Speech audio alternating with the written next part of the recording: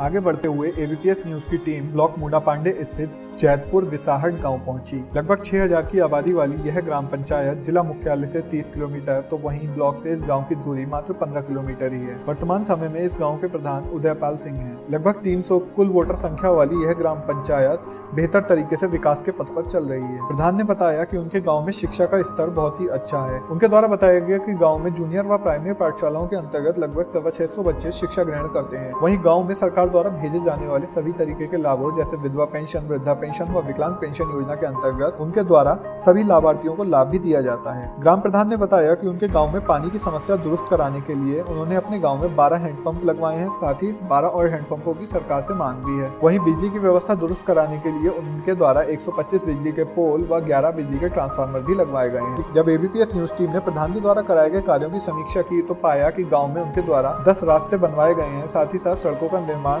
CC सड़कें भी बनवाई गई हैं। उन्होंने बताया कि उनके द्वारा नल व रिबोरिंग के कार्य भी कराए गए हैं। गांव में सोलर लाइट की व्यवस्था भी प्रधान द्वारा वर्तमान समय में की गई है। वर्तमान प्रधान ने बताया कि उनके द्वारा प्रधानमंत्री आवास योजना व इंदिरा आवास योजना के पात्रों को घर भी मुहैया कराए जा चुके हैं। साथ ही साथ गाँव को शौच मुक्त बनाने के लिए सभी पात्रों को शौचालयों का वितरण भी किया जा चुका है। ग्राम प्रधान ने एबीपीएस न्यूज टीम के माध्यम से केंद्र सरकार व राज्य सरकार से मांग की है कि उनके गाँव में अभी भी कुछ दिक्कतें हैं जिनको सरकार जल्द से जल्द देखे और उनको दुरुस्त कराए। उन्होंने बताया कि गाँव में अभी तक शमशान घाट की व्यवस्था नहीं हो पाई है और सरकार भी इस ओर अपनी आंखें मूंदे बैठी है। उन्होंने सरकार से मांग की है कि जल्द से जल्द इसके लिए पैसा भिजवाएं जिससे गांव में शमशान घाट, एक बारात घर व एक पंचायत घर का निर्माण प्रधान द्वारा कराया जा सके।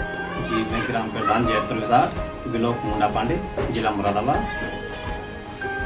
और जो हमने अपने यहाँ विकास कार्य कराए हैं वो लगभग 8-10 रास्ते करा दिए मैंने। टाइल्स और नाली, और जो हमारे कामों की पानी की निकासी की बात है वो भी कोई तालाब वगैरह नहीं है गांव में। नल ड्रोर, हैंडपंप ड्रोर भी कराए हैं। नल 7 नल करा दिए वो जो बंद पड़े थे काफ़ी समय से।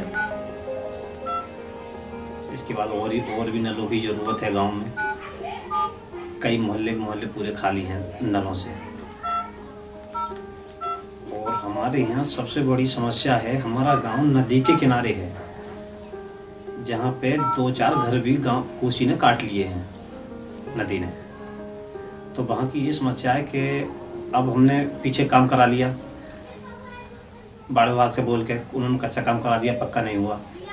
तो हमें अड्डियों की पिचिंग की बहुत सख्त जरूरत है, वरना तो हमारा गांव कट जाए। गाँव का रास्ता हमारे यहाँ 2 किलोमीटर रजौड़ा कन्नरदेव से जैतपुर विसाहट तक कोई रास्ता नहीं है। यानी कि लड़कियों की शादी भी कैंसिल हो जाती है रास्ते के पीछे।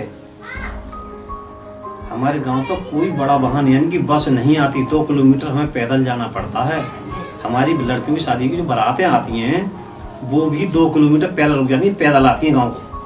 और चौमासे में थोड़ी बारिश होते ही रास्ता बंद, यानी कि मरीजों को कंधे पर डाल कर ले जाना पड़ता है।